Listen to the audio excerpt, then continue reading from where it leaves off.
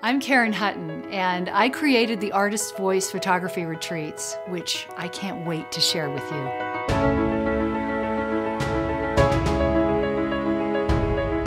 What is the photographer's voice? I hear this all the time. The way I see it, first of all, there's your speaking voice, but what I'm talking about is the expressive voice. A voice contains all of who you are, your point of view, your global outlook on your life and the world, the things you love, what's important to you, the things you want to say. All of that is contained in the idea of a voice. I think you can learn your gear and your technique and your settings very, very quickly.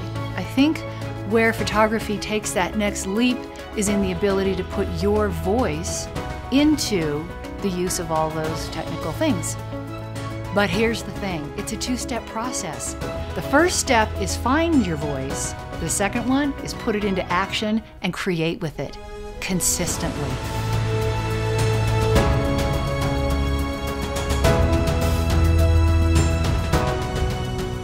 In my retreats, you can expect nice accommodations, always, no matter where in the world we go. You can expect a level of comfort and nurturing that is uncommon in most events. Small groups, and we move at a slower pace so that you have time to absorb and time to hear your muse trying to speak. My favorite feedback about one of my retreats came from a client who said, it was as if my personal feelings were somehow embedded into the metadata of my images. And that's exactly what we're trying to do with these retreats.